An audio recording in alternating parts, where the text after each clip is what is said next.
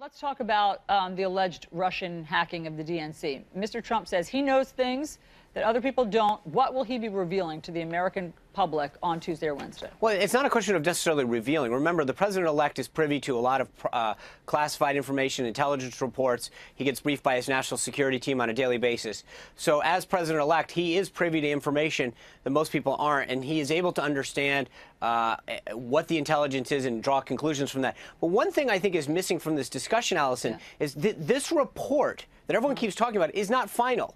The current president of the United States hasn't seen a final report. The intelligence community is talking about wrapping it up later this week. So for anybody to be going out and talking about what's in the report, it's not final yet. And I think that the idea that we're jumping to conclusions before we have a final report is frankly irresponsible. Yeah. I mean, I said alleged hacking, but I want to get back to my question. It's Mr. Trump who said he's going to reveal something. So what is it that he says that he knows things? We accept, obviously, he knows things that we don't know. He is getting intel briefings. Is he going to reveal something from an intel briefing? No. I mean, he's going to talk about his conclusions and where he thinks things stand. So he's not going to reveal anything that was privileged or shared with him classified. But I think he can share with people his conclusions of the report and his understanding of the situation, and make sure that people understand that there's a lot of questions out there, Allison. Number one, look at what happened in April of 2015. The Chinese stole millions of records on U.S. current and former employees, their most sensitive information that was contained in security clearance forms. And nothing happened with the White House, not a single statement. And now you have an instance where there was a political activity going on, and the question is the response of this administration, the sanctions they put on, proportional with the activities that happened? And number two, is it a political response to Russia, or is it a diplomatic response? Because we haven't seen these kind of sanctions in peacetime in our history. Sean, just to correct you, you say not a single statement was ever issued or made after the Chinese hacking. I have the statement right here in my hands. This is from September 2015. President Obama said, quote, "We are preparing a number of measures that will indicate to the Chinese that this is not just a matter of us being mildly upset, but it is something that we will put significant strains on the bilateral relationship if not resolved."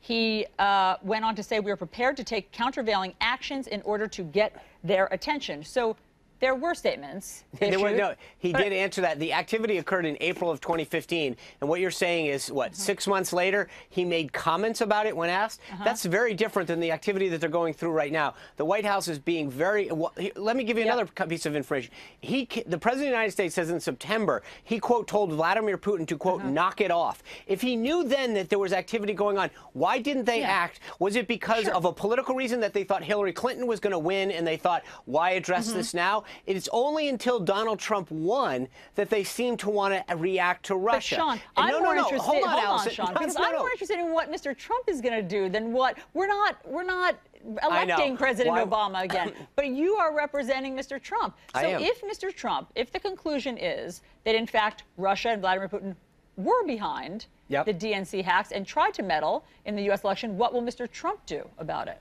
He will meet with his team, take their recommendations, and make a conclusion based on that as to what a proportional response should and could be. What does that look like?